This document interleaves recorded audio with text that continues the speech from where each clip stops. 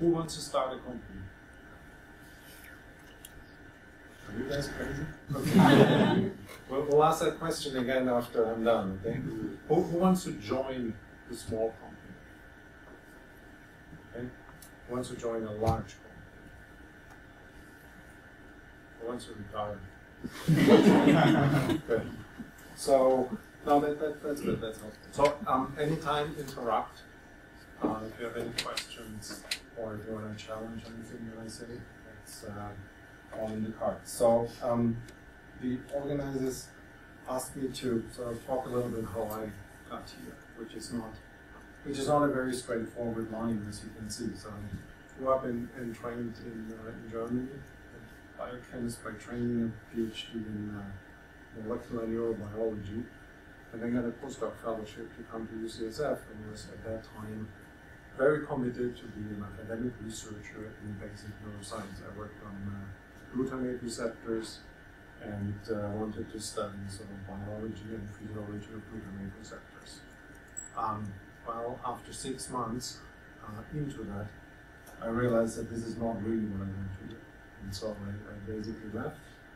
I was very lucky to get in contact with former postdoc of my mentor back in Germany, who was working at a company called Links. And Links doesn't exist anymore. This is not the multiple mergers.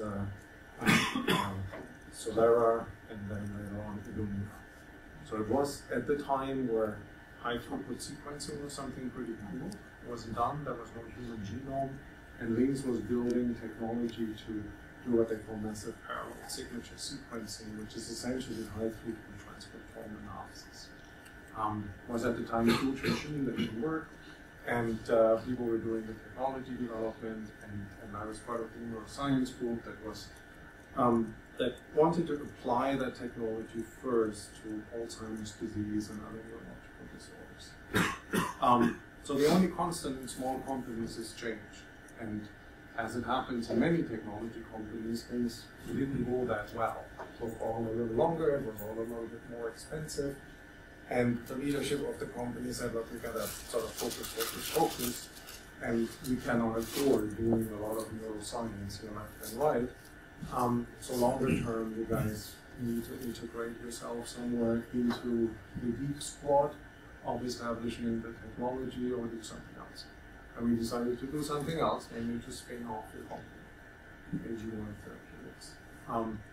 AGY is, does anybody speak Hungarian? AGY is Ogy, and means the brain in Hungarian, because the co-founder, my boss at the time, is Hungarian. We were very lucky we got Bob Swanson, the founder of Genentech, involved, who wrote the first check.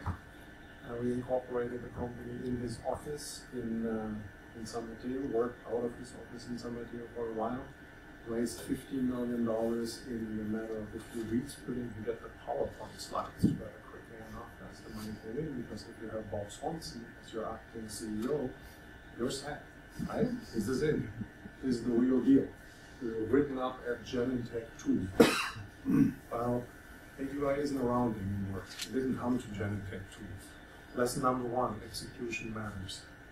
So we were riding the neurogenomics wave, we were identifying targets that were incredibly interesting, discovering novel biology and this and that, but we didn't really get to compounds because we didn't think that that was so important.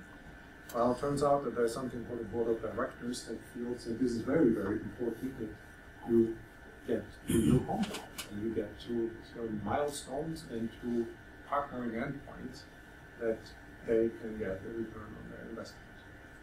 So at some point, and that's maybe another of these experiences, you start with a team of people and they all like each other, that not necessarily lasts for 10 years or more. It lasted for 4. And so then many people went different ways, and I decided to be involved in another startup company called NVO Pharmaceuticals, still neuroscience, doing small molecule discovery using genetically altered Drosophila. So the idea being, if you put a human disease gene into a Drosophila, whether it's Parkin or the Huntington gene or something like that, those flies get a neurological phenotype. and they get different neurological phenotypes. So the Parkinson's fly is different from the Alzheimer's fly, is different from the Huntington's fly. And then you can build a big machine and essentially screen and look whether you can find compounds that that improve the phenotype in this fly, and some of them might do this in mice, and some of them might do that in humans. That was the idea. You can imagine how people looked at it when we came and said, we have flies and we want to cure Alzheimer's disease. That was already a surprise. What was even worse is our first day, and I'm not kidding, first day of fundraising for this company, Series A, was September 12, 2001. Not a good day. Not a good day to raise money, not a good day to talk to people about sort of what the next years will bring. So at the end, we managed to raise $12 million that came with a couple of strings attached, namely that the company moves to Boston. I grew up in ice-cold winters. I didn't have to have that again, so I stayed here. And then said, like, yeah, maybe gonna take a break from this kind of entrepreneurial activities and join the company, Sages Pharmaceuticals. What was very attractive, it was the most successful biotech in Half Moon Bay. And how many are there? Okay. So Sages was doing drug development, because I also felt it's important at some point you gotta sort of move along the value chain, right? You can't be all the time basic biology, preclinical pharmacology, but you gotta learn something about how a drug's actually developed. These little details like a clinical trial, an IND, an NDA, what do you need to convince the FDA to get approval, what do you need to then convince other people to actually pay for it. And that was a good learning opportunity. Until the first, so we had two drugs, one being licensed from Switzerland, one from Lilly.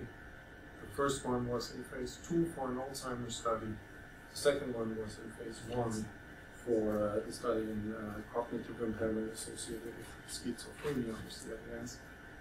The first one failed, and guess what happened? The board of directors looked at us and said, boys and girls, game over. And in hindsight, I think it was pretty stupid, because the second, the CIS drug right now, is the front runner in a phase 3 trial and might be the next approved Alzheimer's therapeutics. But, you know, people decide based on business interests and not necessarily on where the science is and where the science makes sense. So at that point, I said, like, enough of this neuroscience stuff. I gotta do something else. I went into a company here, just a mile away from here, called Ovarian Medical Systems, that is in radiation oncology. It's a software and device company, and the idea was that doing something completely different would be kind of a cool experience.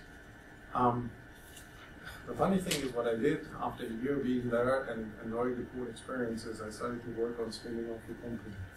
Because I think I got sort of a little itchy about, well, this is all too slow. There's a lot of physics, by the way, which I don't understand. So I spun off a company called Centella Therapeutics that was sort of developing drugs in combination with radiotherapy, which is also a little bit a new idea. So you see the trend, right? New ideas are attractive, are cool, but we gotta be damn careful around them.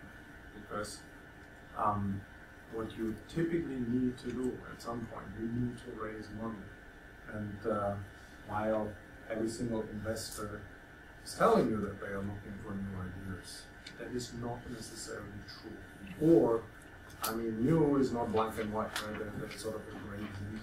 And if you're not hitting on the right spot of this gradient, like, you know, somewhat new, but maybe not too new, then it's also difficult.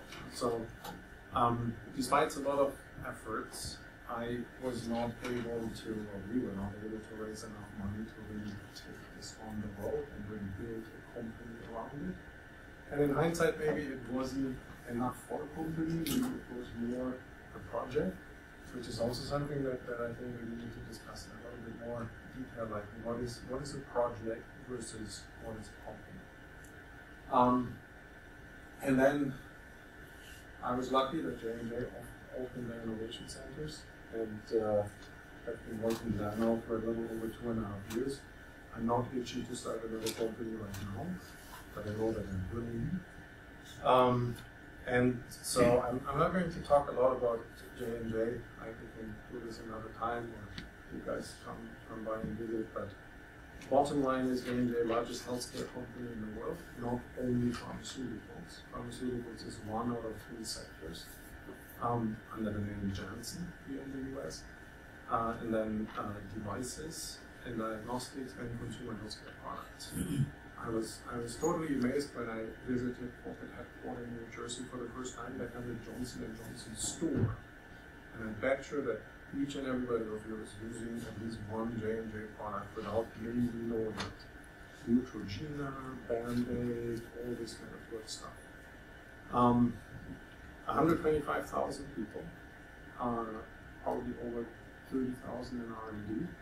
However, compared to what is going on worldwide in R&D, this is tiny, right? And so the idea, the basic premise behind J&J Innovation is we gotta reach out into the world. The world is our laboratory, and a good idea can come from anywhere.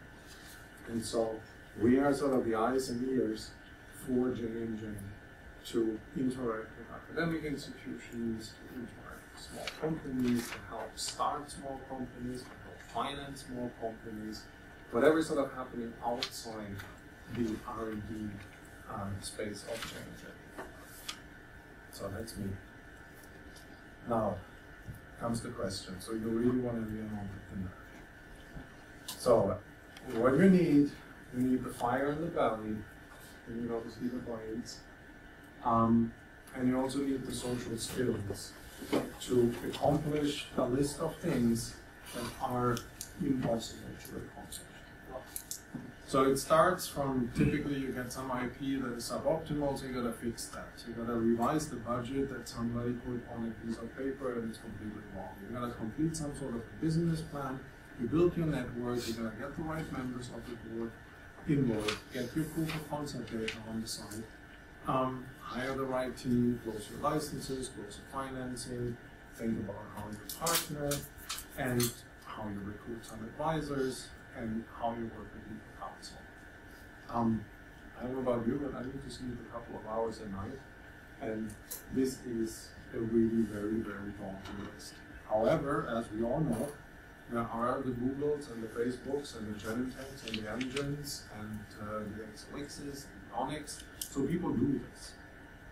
But I think people do this in a way that they really, number one, know what they're getting into, and number two, can sort of dissect this unbelievable list that is not, that a single person cannot accomplish into sort of different compartments, and then work it off like a giant to-do list. And so I think that the 3 main topics I want to just talk a couple of minutes about that it is, I feel, are the most important ones. It's the people, the ability to raise financing, because we are unfortunately not in like an iPhone app world where friends and family can get you enough money and sort of feed you for 6 months, and then you have something that might be $1 billion position. Unfortunately, the drug is 12 years and $1 billion, and there's very little to shave off. That's just what it is. And so you are working on slightly different capital requirements, which also means you have a couple of more overseers of all of your activities. It's not mom and dad who ask you at night, like, so how do you go today? But it's your board of directors and your investors that will want to see execution. So there's probably 20 more aspects that one could talk about, and we can, without any time. But I think those 3 are really the ones that are most important. So people always say it's all about people. Well, that's not true. It's all about the right people. And so when one gets into that, and I'm not really trying to scare you, but when one gets into this, this is sort of a pretty amazing roller coaster. Some in the audience have gotten through them already, and have hopefully learned something from that, and will try it again. And I think that there is sort of a type of person that just is an entrepreneur. I don't think you can learn that, but it's either in your genetic code or it's not. And if it's not, that's perfectly fine. There is a role for everybody in personal and professional life. But I think if it is, then it is almost like a fire in the belly and urge that you almost can't resist. It is an amazing time to start a company. I went through this now 3 times, but it is also an amazing roller coaster. And so this might sound stupid and trivial, but it's really true. This is a time of extreme high demand. And if you don't really watch carefully around sort of friends and families, your work-life balance, like the guy who just convinced me that he gets an appointment with J&J, is saying, I'm now going to the gym, which is great. He wanted to talk to me for 3 minutes, he got this done, he's going to the gym. Perfect. Those are really, really important things. And you typically don't hear the stories of entrepreneurs getting depressed or jumping off bridges or whatever happens, but these things happen. And I think it's extremely important to really be prepared for it and sort of build the team around you that supports you in those days. And maybe everything goes great. We raised money once in 4 weeks. It was unbelievable. There was zero stress. But that is not the typical experience. And then I think that also as you build a team around you, it's really important that these are people that you like and you think you can work with. And if you hire people, and this is now mostly sort of from the perspective like you are starting a company, you're really going to do your homework, interview extremely carefully. And I think that's also something that one needs to learn. I know it from my experience, I did a couple of terrible hiring mistakes. I can't guarantee that this will never ever happen again today, but I think it's less likely to happen today because I learned how to interview people. And there's absolutely nothing wrong to ask somebody whom you know well, hey, can you meet with this candidate? Maybe even over lunch or coffee or something, and just give me the gut check. We do this all the time. And check references, and obviously the references that are not in the resume are the ones you can check, right? Not the ones that are listed. They won't tell you the greatest thing on the planet. LinkedIn is a great tool to find references. Anyway, and I think those high standards you need to have for absolutely everybody involved. It needs to be people who you also personally like because you will spend quite a lot of time together. And if it doesn't work, if it really doesn't work, end it quickly. And there's absolutely nothing wrong. It's not the most comfortable discussion, but there's nothing wrong with sitting down and having a discussion and saying, hey, Joe, it just doesn't work. It doesn't work for a company. In most of the cases, when you really probe, it also doesn't work for the other person. And then you can always come up with a scenario where you separate in peace, if it's one of your co-founders, give that person a decent share allocation in the company, under some vesting schedule, do a properly drafted separation agreement, don't talk badly about each other, and move on. Never forget that guy could be in a venture capital company in 5 years where you are pitching for your Series B investment that you absolutely need to continue. This Silicon Valley is unbelievably small, right? So that's also something that quite honestly I needed to learn. I don't piss people off. You see them, and typically in situations where you are not expecting that, and then it's like, oops. So no, but I think it's really true. In particular, the last point, that I'm thinking and looking back, we often sort of didn't pull the plug early enough, and there was nothing more destructive than the person who's not a team player and who sort of doesn't go along with what the company really wants and needs to do. So it takes a village to build a company, and I think you need a lot of people whom you typically maybe not necessarily interact with. Maybe here at Stanford, you see scientists, you see clinicians, but you need more than that. You need lawyers, you need business people, You need finance people, and all of them have to work sort of somehow together to give a whole picture that really works. And you don't need to know everything.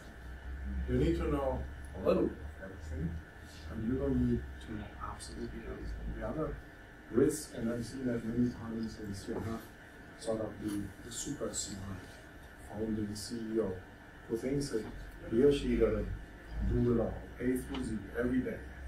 That doesn't work.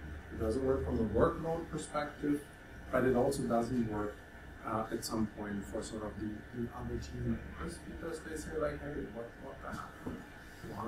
Why I'm here, what I'm doing? So you're gonna really orchestrate the way you wanna have it. Let me pause here for questions. It's really encouraging lecture. Any question? So on this point, I mean, how do you actually go about finding your recruitment, especially when the skills are very different from yours? You might not be Network. You are, I would say, globally in the best spot in the world to build a company. You have the best law firms around here.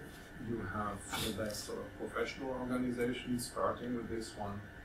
Be a member of Bio, go to all of this drug to device summit, and this. I mean, you could be out there every single evening, meeting people, talking to people who have done it before. Then you're gonna have sort of one or two real key senior business advisors, and they can be a clinician by training, but somebody who has been in the industry a couple of times and who has connections. And you will see this is sort of this entrepreneurial virus that then spreads around. You go and say, I need a chief medical officer. I don't need the person full time, but I need somebody who is a medical oncologist, has filed INDs, and has worked with big pharma companies. You have the right connections in the valley. You have 5 names within 1 hour. You meet them and see who is compatible with you, who has a price tag that is affordable, and you get that person. So in terms of finding people that you can work with, it seems like it's a balancing act. That if it's people that you know that you can work with or that you're friends with, they also might be the people who think very similarly to you. Yeah. And so they might not be the right people because you can get a blind leading a blind situation. So if you're working with people that you don't know, what's the best way of figuring out if you can work with them? Work with them. And you don't need to hire somebody as a full-time employee, co-founder, give him 10% of your company. Say like, look, this is a 3-month trial period. You sign a consulting agreement, that's something that you need because of intellectual property and all of these things. And then work very closely together. Maybe with sort of the perspective of, look, if this works out, yeah, you could be my chief technical officer. But maybe it doesn't work out, and then we'll separate as friends. I think this, and this is also great here, that people don't necessarily expect that you hire them full-time and pay them $250,000 base salary. Right? In this kind of entrepreneurial community, people sort of understand the rules of the game and buy into it. And if not, maybe that's not the right person.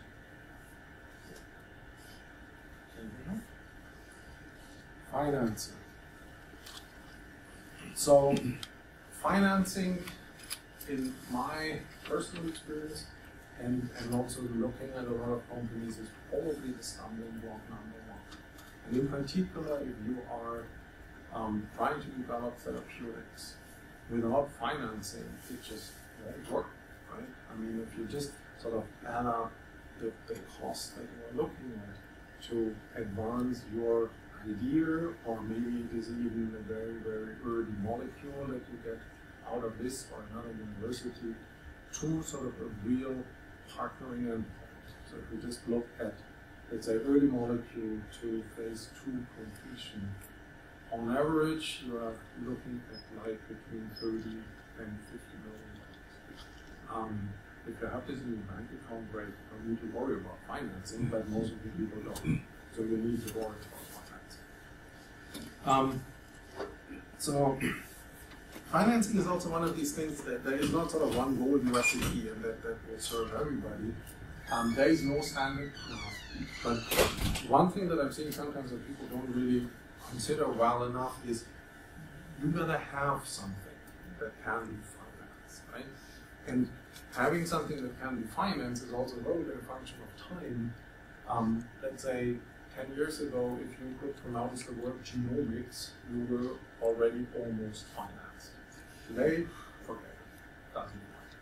Today, you basically have to have for significant financing either some sort of brand new technology, or you're going to have a molecule where you can say we are going to file an IND in whatever 6 to 12 months, and here's the plan, and this is how much it costs, and this is the new process. So and maybe in 2 years it's different again. So this is also something where you need to have like the ear on the ground and talk to your advisors. And again, lawyers here in Silicon Valley are not only lawyers, they have great business advisors. I have gotten the best advice, among the best advisors, from sort of my lawyers in the past, whether it's Wilson Sonsini or Uli or Fenway. There's lots of really great firms out here with people. Many of them even have PhD degrees, so they also really understand the science and they can help you in developing your business. Then I think you gotta essentially, out of necessity, consider any and every pathway from angels, VCs, grants, foundations, and pictures thereof. You gotta get to your number. Of course, you first gotta know what this number is. So that's a little bit sort of the business plan. And the number differs if you want to do a major oncology therapeutic, or if you want to do the next step in a cool technology platform or a diagnostic. But there are all these milestones that one can figure out how much it costs. But you cannot run into a venture capital office and say, here's my cool idea, can I get funding? Because they want to know exactly what do you have and where do you want to drive it and what are you offering in return. This whole idea of networking, in particular in venture capital, is unbelievably important.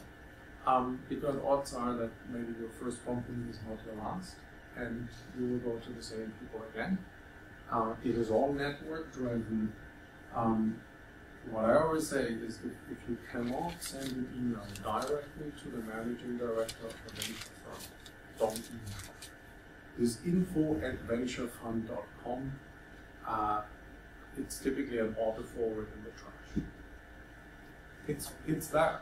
And I mean, we have that stuff as well. Somebody looks at it, it's not that bad. But at the end of the day, if you don't have a personal introduction, or you know the person from the past, it is less and less likely that you even get through the door to present your case.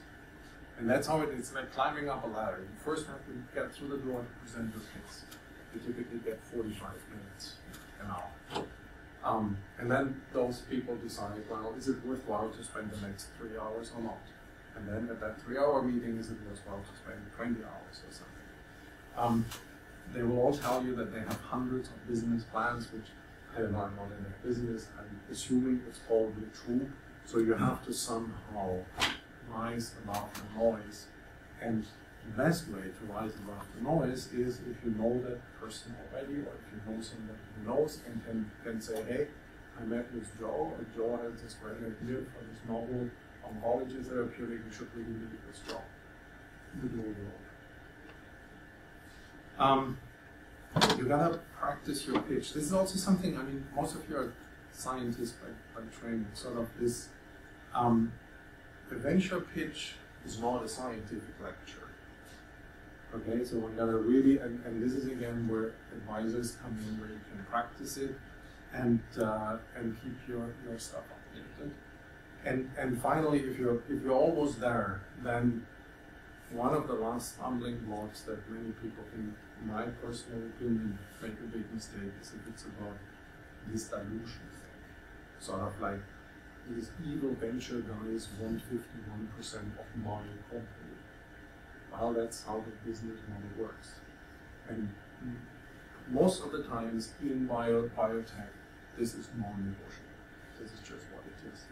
And I wouldn't be afraid of it because guess what? At the end of the day, there are more or less sort of standard rules where a founding CEO should end up, or where a vice president of research should end up at the exit event. And I think that's the strongest argument, it's anyhow very binary, right? You either win or you lose. There's very little in between. And whether you own 4% or 5% of a $2 billion company never happened to me, but I don't think I would care. But it is one of those sort of testing points when it gets into term sheet discussions, this whole dilution thing. And in my mind, people get far too much hung up on that.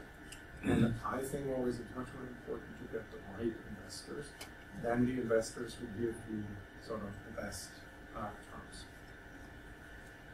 terms.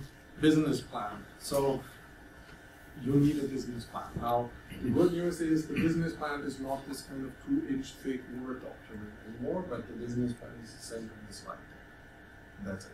And then there's typically a pitch deck, which is like maybe 30 minutes or 30 slides or 25 slides. And then there's a backup of more data. And then when the fund enters into the diligence, if they really start to go deep, they will tell you exactly what they want. And you will provide that material because they need to put it all together. What people don't very often do is really make it simple and present a really simple case. You need to demonstrate significant medical and commercial need. Just that one could do something is simply not enough, right? Where is the clinical need? Why would it be commercially successful? Why should somebody care and why should somebody pay for that? And it doesn't have to be super fancy. Don't try to impress the MIT, PhD, MBA, JD in the audience because they really don't exist. But make it simple. For me, the golden rule has always been, I'm trying to communicate to this managing director of venture fund X something that when he or she comes home and the family asks, so what did you do today? There needs to be the one-liner. A very, very simple message. We are the company that ... That's it. If you get that across in the first meeting, and if you can demonstrate to them that you have assembled a decent team, that you sort of know the space and this and that, that's it. Don't try to sort of load absolutely everything on those people because they very often sit through like 4 or 5 presentations in one day. So they can't remember all of that. And your job is to make it easy for them to remember and to get it off the line. You need to help them to understand why your product or your technology is different. They know that space relatively well. And if you come in and say, oh, we have a new statin, well, that's kind of cool. There's already 6 on the market and 5 of them are generic. So what's cool? Or we have a new treatment for breast cancer. Well, there's already 15 on the market and 72 in clinical development. So you gotta really sort of, in simple words, convey the message, what is different and why would it have success with it. And you gotta put all of that into an operational plan, and I always feel that that is one of the things that is the most important to really make clear how do you jump over these hurdles. Your technical risk, things get fair, and in science most things fair. What is your operational risk, regulatory risk, market risk? And it can be just a couple of bullets or a little picture or anything on each of them, but they all need to be addressed because people ask.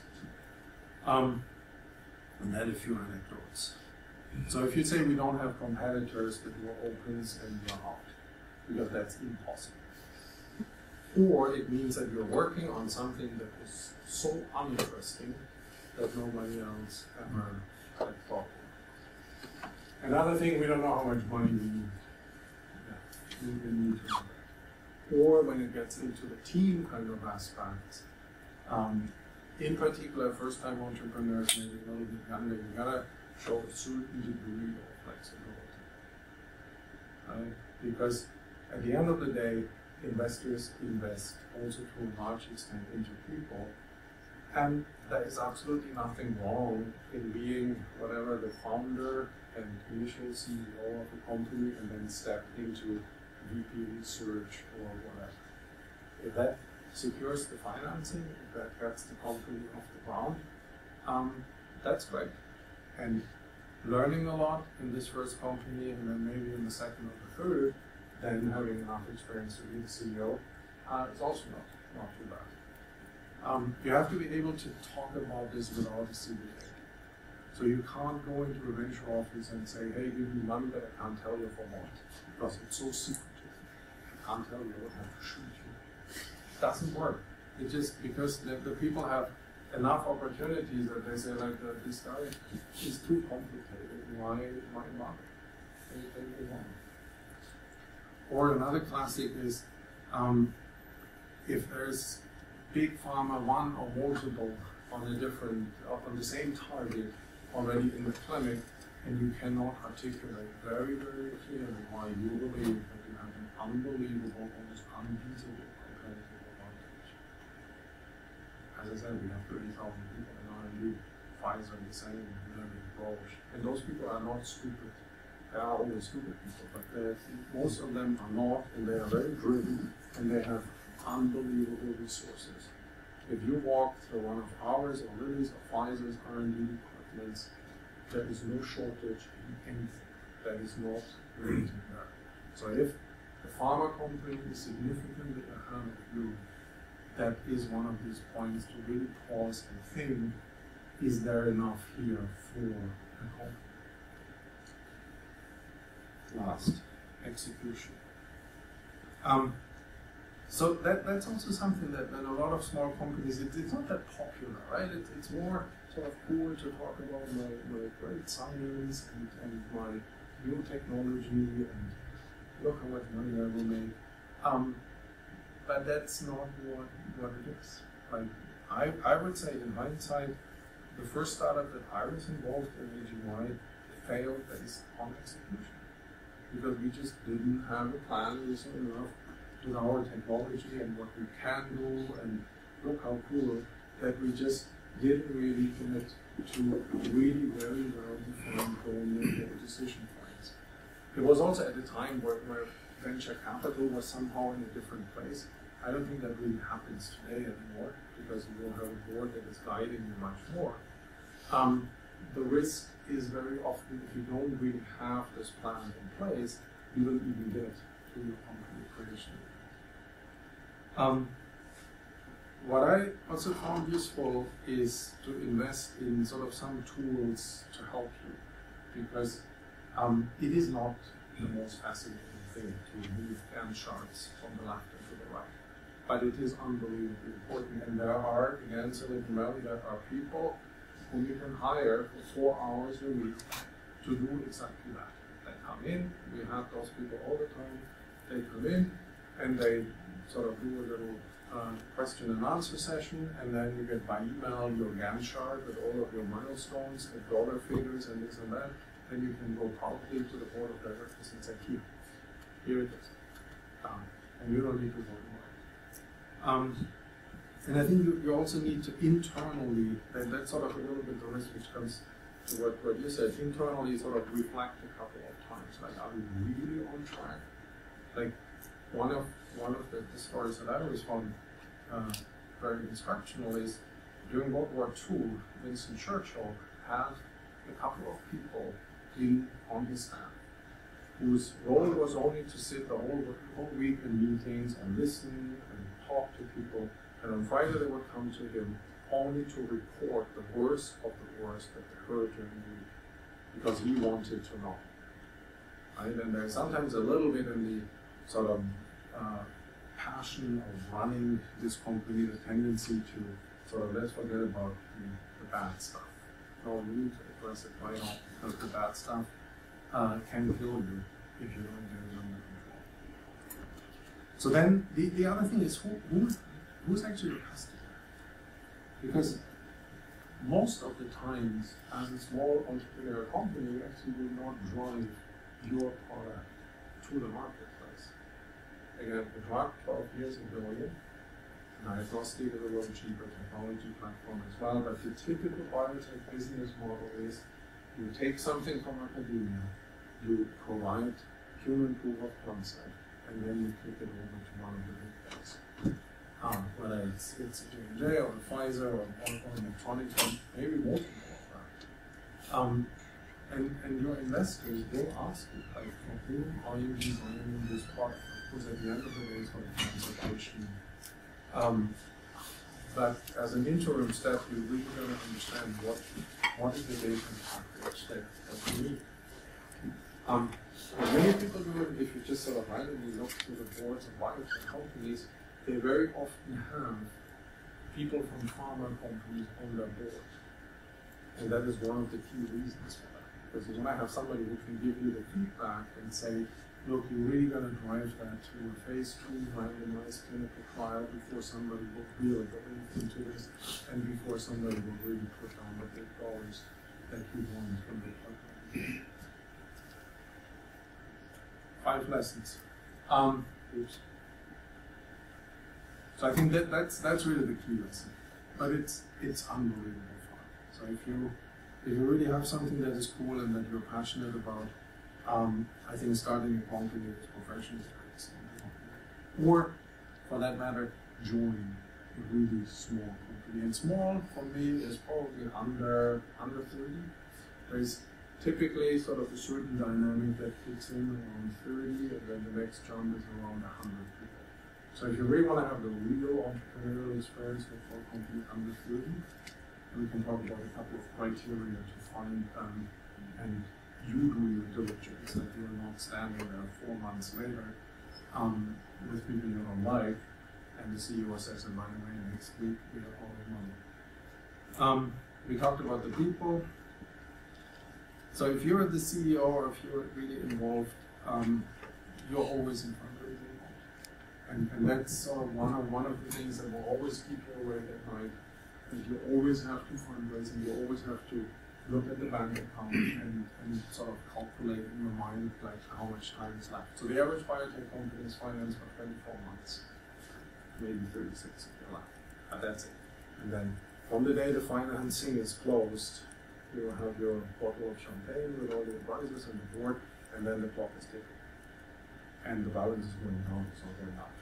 And so this is what you're gonna keep in mind. Execution we talked about, customer we talked about. So this is now if you were really determined to do this. This is sort of what I think are sort of probably your top 5 milestones during the first 12 months. And nothing of what I say here is sort of black or white, and if you get somebody else here to do a similar talk, they will tell you other things. So there is no sort of right or wrong, and everything is somehow influenced by personal experiences, by time. Like right now, biotech is really right. IPOs left and right, companies go public, investors cash out, investors have an easy time to raise new funds. Right now, from a financing perspective, it looks pretty good. So I think that the top 5 milestones are: you gotta get your core team of employees and advisors on board. Doesn't necessarily mean that everybody has signed an employment letter. Right? There's a lot of flexibility here. People work multiple jobs, are consulting in between, and this and that. What you have to have, if it is something coming out of the university, you gotta have this sort of secured in some way. Doesn't mean that you always have to have the exclusive worldwide license from Stanford, but you at least have to have an option, an exclusive option, for this worldwide exclusive license. Because you can't shop around something that you don't really have or that you can't secure easily. And you gotta understand what you actually have, how it all fits, and then the famous elevator pitch, the 5-minute pitch, the 30-minute pitch. And once you're there and you don't truly enjoy that, you know, because it's not getting easier, or it's going to go through sort of the same loops many times. And I think it only makes sense if you really truly enjoy it. And if you do, it's a great experience, but if not, get out. There's plenty of other roles in biotech, in pharma, in law. Like one of my best patrons that I ever worked with had a PhD in biology, postdoc at Genentech, and then just said, look, this is not for me. Went to law school, is a fantastic pattern. Lastly, enjoy. If you want to do this. Questions? Challenges? So, about halfway through your presentation, you mentioned that it's most important to find the right investors. As both an investor and an entrepreneur, how do you think about that problem? And what defines a good match for you? As an investor? Well, so from both perspectives. Yeah. Well, I think a good investor is somebody who contributes more to the company than just money. It is somebody who will take a very active role on the board of directors, who helps you to shape the strategy of the company, who helps you to make introductions to other investors, who helps you to make introductions to potential pharma partners, who's sort of almost like a player on your team, given that there is a sort of a certain oversight of that I think is really good in this. They are often hard to find. And there is unfortunately also a number of people whom I would not consider to be for the company. It is, and I think many of them are also in a sort of difficult position that it's a business model, right? They raise money from pension funds or from other big institutions. They have maybe $500 million in their fund. It's a 10-year fund. So the expectation is that there's whatever, at least like threefold return out of this fund. They go through a lot of financial modeling. Yeah, that's the other thing I failed to mention. If an investor says no, and most of them say no, this has many, many reasons, and very often it's just bad timing. Like if you come with an early stage opportunity into the fund that is in the 5th year, they can't invest. It doesn't work out in terms of their financial model. Now, the problem is very often that one needs to know these people reasonably well to really get the true answer. So what I have done very often in the past, when people say no, not in the meeting where the associates are around and this and that, but later it's like, hey Joe, not everybody's called Joe in this industry, but tell me why. Give me something that I can learn from and I can sort of move on. Is there a fundamental flaw in my technology that maybe I didn't appreciate? Or is the market too small? Or is the competition too fierce? Or whatever is it? Or is it just like, look, we have invested in 17 oncology companies, we come with an oncology play, and we're going to diversify. But why don't you talk to Jim? Because Jim is really looking for oncology. And it is, I think very often, and I also thought that at the beginning, that it's sort of a judgment on your science and your technology. I mean, that needs to be crystal clear and nice and all matching, but there's many, many other things that need to come together in order to really secure an investment, in particular with the lead investor. So at the end of the day, you only need to convince one, the so-called lead investor. And that investor will bring in the others. So you talked before about you can't demand to be the CEO, but being the founder and then transitioning to another role. How often is that successful versus how often does that lead to internal tensions within the company that end up sort of from the interpersonal aspect sinking the company? Yeah, I can't give you sort of statistics or numbers on it. I mean, this is a difficult issue, and it doesn't mean that, I mean, look at the Google books, right? I mean, under biotech criteria, they were not funded. But hey, it's tech. It was a different time, and they did not too bad. So it's not to say that no, let's say under 40 person with first-time entrepreneur cannot be CEO, but I think one needs to be open for that conversation to happen. And it can take all sorts of different shapes. I have seen examples where it's like, look, we're giving you 6 months or 12 months. You get a professional coach and a business mentor, and then we'll talk about this again in 12 months. Or like some companies, look at some investment firms have entrepreneurs and businesses on their website. Those are integrated to jump into the CEO. And I mean, a lot of them are extremely experienced. If you get along with them, let's say as long as you still control the company, you can always say no. If the condition of investment is that Paul jumps in as CEO, and you don't like Paul, you can always say no. You want that investment. But so jumping off that, you mentioned Google and their failure as an essential biotech. So there's obviously a lot of big differences between tech entrepreneurship and life science entrepreneurship. What do you see as kind of the major important differences? And then as we move forward into kind of the hybrids with like digital health and big data genomics, how do you see those two fields overlapping? So I think the big differences are probability of technical success is so much lower in life sciences, right?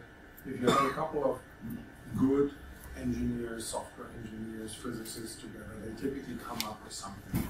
Might not be the next invention of the wheel, but it is typically a product. The probability of pushing out a product is very high where somebody can. In tech, you typically don't have something ugly like the FDA in front of you to jump over. And then the third is the capital requirements. And so in that sense, these like digital health business models are quite attractive. Now, they are also not sort of fully accepted out there in the marketplace, right? I just talked to one colleague today who had the Apple Watch and said, why they made a money mistake. Now I only have to say something bad about Facebook and then I got them all wrong. Can you stop that? So I think those are the main differences, and it's again sort of on the risk equation a little bit. Yeah, digital health has a number of advantages, but it's also not really fully validated. I mean, I'm not expert there, but I have a hard time to name a couple of companies that were successful in the sense of the product on the market, product reimbursed and accepted, and investors made money.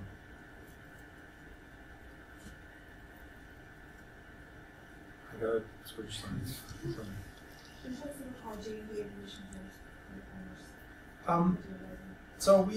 So our idea was we gotta have offerings for every stage in that whole process and for any kind of challenge that there might be. So starting with academic researchers working on something really cool but image doesn't get it. So we do a lot of sponsored research agreements where an academic group would then work with J&D. We typically provide the funding. There's a joint steering committee that sort of designs the studies, runs the studies forward. We do R&D collaborations also with a lot of companies. Sort of at the end of the day, same principle that we would provide the funding. There's a joint steering committee. Science is being executed to some milestones events, and at those milestones events, we can put and buy the product. That's sort of the R&D collaboration side. The second segment is corporate venture capital. So in the meantime, essentially every single of the big company has a corporate venture fund. Ours is called JDC, Johnson & Johnson Development Corporation. And so we make equity investments side by side with classic venture capital guys. And I think in the last number of years, that activity has really sort of stepped up because the life science investors early stage suddenly disappeared, right? So from a big company perspective, it's suddenly, if there is no new companies being created and financed, at some point, we don't have somebody to partner with. So a lot of resources were pushed in there. There's JJDC, there's SI1 from GSK, there's Roche Venture Fund, there's Lilly Ventures, Medium Ventures, almost every single company has this. On the device side as well, a little less, but they're starting now. So that's sort of pillar number 2. Number 3 is something called J-Labs. It's our biotech incubator. So it's the idea if entrepreneurs start a company, they should really be able to focus on science and not on getting a license to operate a facility, having a receptionist, and deal with a lot of, let's say, administrative things. So we have facilities. One of them started off in San Diego, one of them is in Mission Bay, 6F, one of them is South San Francisco. We participate here, StarX, the Stanford sponsored event. We are in the process of opening one in Houston. And the idea is companies can apply. There is sort of a selection process that looks at somewhat similar aspects like investors would. You want to have a company that survives or has a chance to survive and has management teams, so on and so forth. But importantly, it's a no strings attached business model. So J&J does not hold any equity or any product rights in the company. We incubate them, we help them to grow. So those are sort of the 3 main mechanisms. Thanks for asking the question, as now I could put in my J&J pitch. So, when it comes to, I guess this goes a bit between the customers as well as the investors. When you're looking, when you're pitching your idea, chances are your customers are going to end up being a larger company as opposed to you winning this market on your own. But when you go to a venture firm and say, here's our market size, can you tell them, like, our goal is to be acquired and to have this be sort of a smaller segment? Yeah. And does that show the same kind of drive and commitment that they might be looking for someone they're going to give a whole bunch of money to? Well, I mean, there's quite a lot of companies, in particular in the most recent years, that went into orphan diseases. And they did that very successfully. Now, you gotta have a certain number of patients to even be medically relevant, be able to sort of do your studies. So if you're at a disease where there's 100 patients worldwide, that's probably not the greatest business model. But orphan diseases were very popular, plus sort of buzzword personalized medicine.